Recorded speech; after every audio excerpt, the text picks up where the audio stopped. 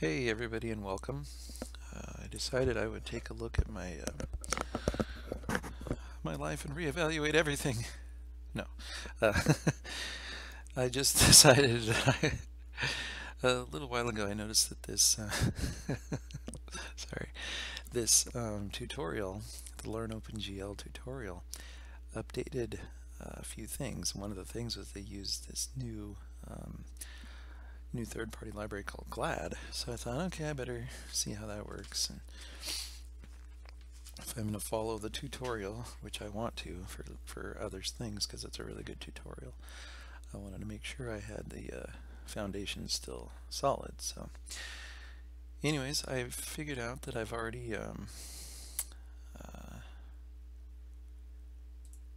got, let's see, this particular project I tried, and I may have made a video, I doubt it though, for to use the GLAD.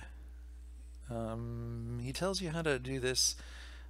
Use the GLAD library. You just go to the GLAD website, you specify core profile 3.3 OpenGL, your operating system, and then it gives you the files. So that's pretty easy. I'm not going to cover that because I've already got the files. I got the GLAD C right there. And then the other stuff is in here, glad.h, and then there's another directory, the khr, which has that. That's all you need. You need the khr, you need the glad.h, and you need the glad.c. So let's see if we can get glfw up and running. First, create a cpp file, which I'm just going to go into main and delete it all. There, it's gone. Imagine that, it's gone. So what we're going to do is include glad, include glfw. There we go. That's it. Include glad. There. Include glfw. Looks like it's right there. But I've copied those files all over the place. Okay, so I'm sure to include glad before glfw. The include file for glad contains the correct OpenGL header, includes like gl.h. So including glad before other header files that require OpenGL does the trick. Okay. Next we create the main function where we will instantiate the glfw window. Okay. I'm all for that. Instantiating the GL. Oh, I wonder if I can just directly copy and paste that. Perfect.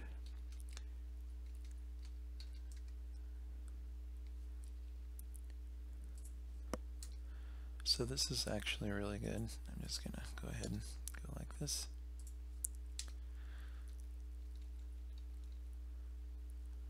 Don't know what this last one is, but it's commented out. It says in the main function, we first initialize glfw with glfw init, after which we can configure glfw using glfw window hint. There's 3 calls to it there. The first argument tells us what option we want to configure, where we can select the option from a large enum of possible options prefixed with glfw. The second argument is an integer, sets the value of our option. List of all possible options, list corresponding to glfw. Trying to run the application now gives a lot of undefined reference errors, means you didn't successfully link the glfw library. Since focus website is really like to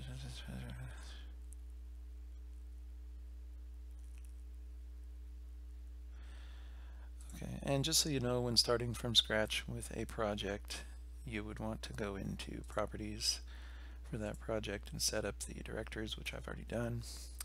Set your includes, set your libraries, come down to linker, input. You're going to link in OpenGL32, glfw3.lib. In this case, I'm using soil.lib, libglue32.lib. Okay, so that's how and I'm not even sure we're going to use lib32 glue, libglue32.lib, but because I think glad replaces that, but don't quote me on that just yet. Okay, so focus was this is what we're going to use. This way she's going to proper arrangements, blah blah blah, core profile, OpenGL, GLFW, OpenGL core profile. Oh cool, that's cool. Telling GLFW explicitly that we want to use the core profile means we'll get access to a smaller subset of OpenGL features without backwards compatible features we no longer need. Note that on Mac OS X, you need to add GLFW window hint, GLFW OpenGL forward compat true to your initialization code for it to work. Oh, that's the one that's commented out. Okay, well then we'll just delete that because we don't need that.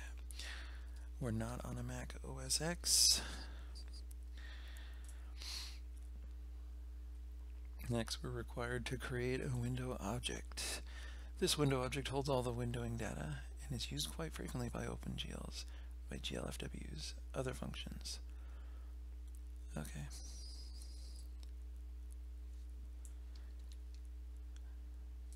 So we would put this right into main, right there. Oh, copy and paste, how you mess with me here. And as usual, I like to go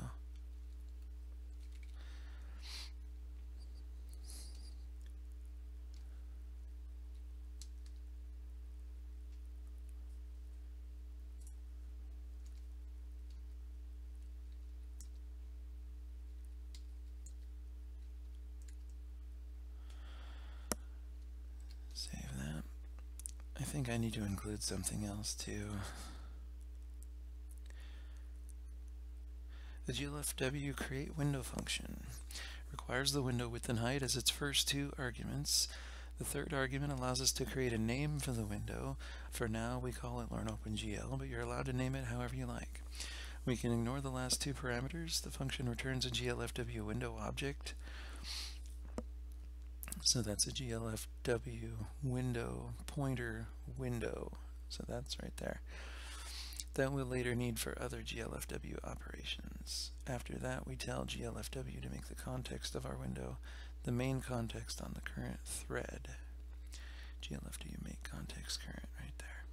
Terminate. Okay. In the previous tutorial, we mentioned GLAD.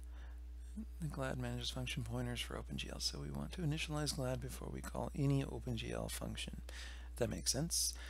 We pass GLAD the function to load the address of the OpenGL function pointers, which is OS specific.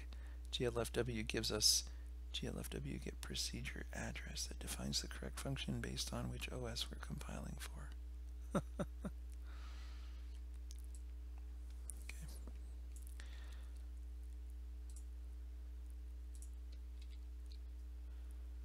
Oh, I hate that copy paste when that does that, but it's fine. We're just going to clean it up here. Okay.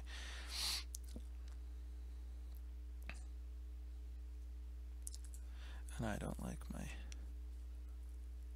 open squigglies on the same line as my thing. Okay. Anyways, so that works. So glad load GL loader. Glad load procedure GLFW procedure address. Oh boy, look at all the stuff on that particular function. Okay. Before we can start rendering, we have to do one last thing. We have to tell OpenGL the size of the rendering window, so OpenGL knows how we want to display the data and coordinates with respect to the window. We can set those dimensions via GL viewport function. The first two parameters, GL viewport, set the location of the lower corner of the window. Third and fourth, set the width and height.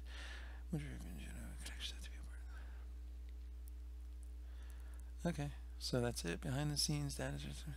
Behind the scenes, OpenGL uses the data specified via GL viewport to transform the 2D coordinates it processed to coordinates on your screen.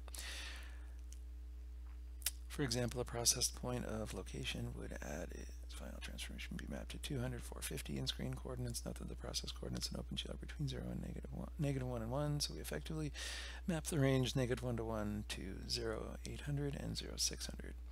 However, the moment a user resizes the window, the viewport should be adjusted as well. We can register a callback function on the window that gets called each time the window is resized. This resized callback function is the following prototype. Okay, let's not get ahead of ourselves quite yet. GL viewport. So right down here, GL view port 0, 0. Done. Done like dinner. Okay. Then, excuse me. This is cool. Right here, look at this. This is your prototype for the function. Let's just go ahead and throw it up here. And then we should actually create the function down there.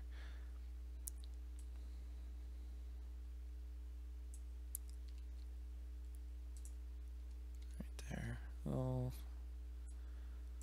Oh, why, oh, why, oh, why. There. There.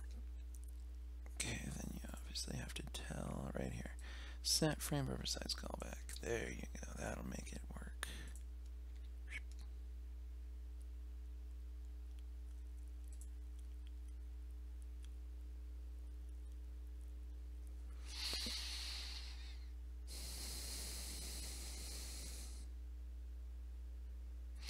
When the window is first displayed, frame buffer size callback gets called as well with the resulting window dimensions. For Retina displays, width and height will end up significantly higher than the original input values. What does that sentence mean? For Retina displays, width and height will end up There are many callback functions we can set to register our own functions. For example, we can make a callback function to process joystick input changes, error messages, keyboard and mouse, obviously. We register the callback functions after we've created the window and before the game loop is initiated, right? Okay, ready your engines. We don't want the application to draw a single image and then immediately quit and close the window. We want the application drawing images and handling user into the process. Told to stop. For this reason, we create a while loop that we now call the render loop that keeps on running until we tell GFW to stop. The following function is a very simple render loop. Oh, this is talking about the actual render loop, the game loop, if you will. Boom. Oh, copy paste. Why do you do this? There. Okay. The GLF window should close function checks at the start of each loop iteration if GLFW has been instructed to close. If so, the function returns true, and the game loop stops running, after which we can close. The GLFW poll events function checks if any events are triggered, like keyboard input, mouse movements, updates the window state, calls the corresponding functions, which we can set via callback methods. The GLF swap buffers will swap the color buffer, a large buffer that contains color values for each pixel in the window that has been used to draw in during this iteration, and show it as the output to the screen. One last thing, double buffer. When an application draws in a single buffer, the resulting display flickering issues because this tells you that basically you're using two buffers and swapping back and forth between the two. One that is displayed at the time, and then one that is always written to, and then as soon as you're done writing to the back buffer, it's swapped to the front. Okay. As soon as we exit the render loop, we would like to properly delete all resources that were allocated. We can do this with GLFW terminate function that we call at the end of the main.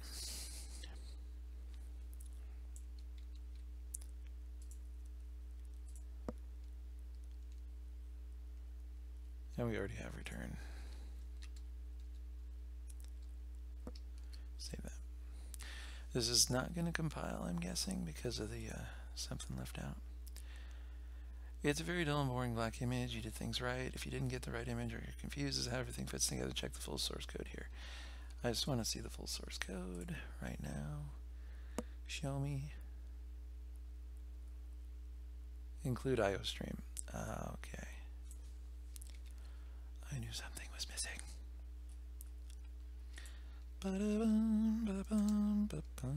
There. Anything else? Frame buffer process input. What did it do? Oh, this is great. Let's put this in, actually. Process input.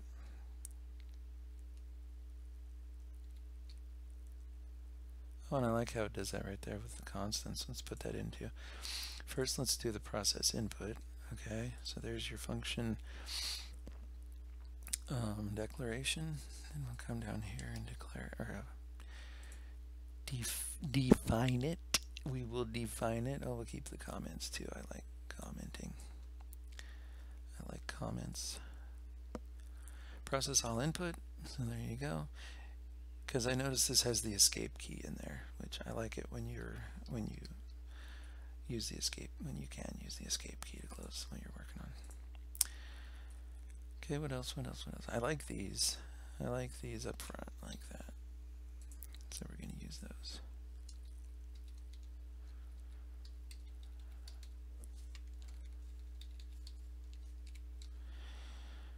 And then we'll just come down here and change this to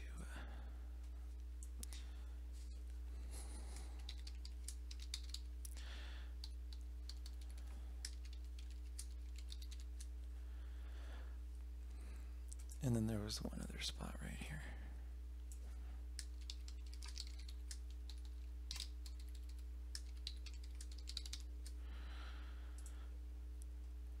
Alright, look at the code, see what else.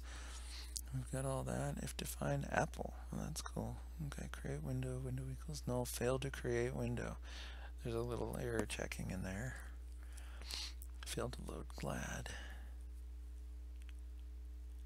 Okay, so now we've got it. Compile. Holy smokes, it worked for compiling the first time. When does that ever happen?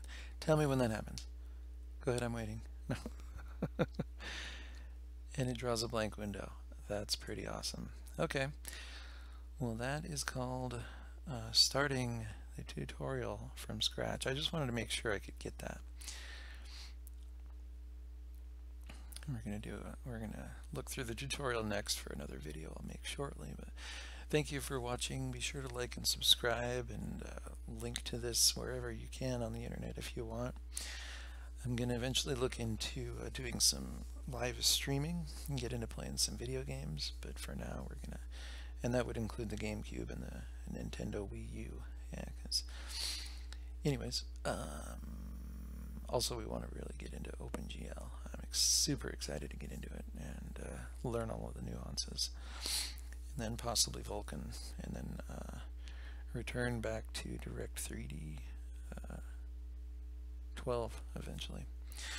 Alright, thanks again, and hope you look forward to future videos as I do.